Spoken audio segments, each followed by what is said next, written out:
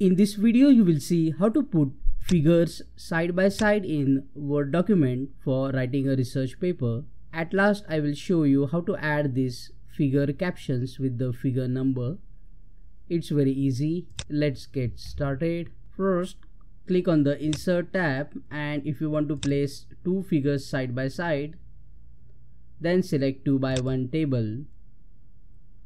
Now click inside the first cell and go to the Insert tab, click on Pictures and select the first figure. Double click on the figure, and under the Format tab you will see here height and width. So reduce the height of the figure. Click inside the next cell, go again to Insert tab and select the next figure and change its height to fit inside the table. You can also freely resize the figures according to your need, like this. Now we need to remove this outer border. To do that, click on this small box to select everything. Then right click and click on Table Properties, Borders and Shadings, and under the borders select the option None and click OK and OK. So this will remove the outer border. Now to caption this figure with the figure number, click on the figure, right click, and you will see here Insert Caption. Now a figure number will be automatically generated.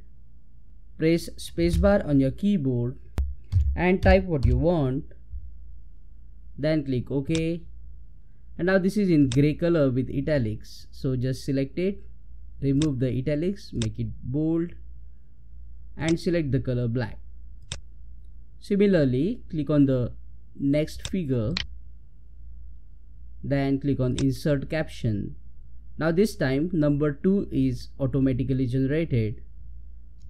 Just type what you want and then click on OK.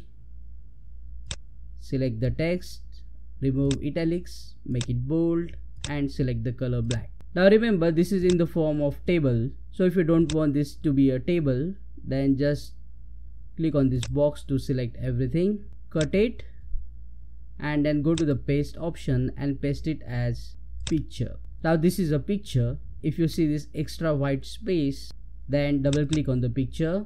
You will see here the option crop. Click on crop and select the figure properly.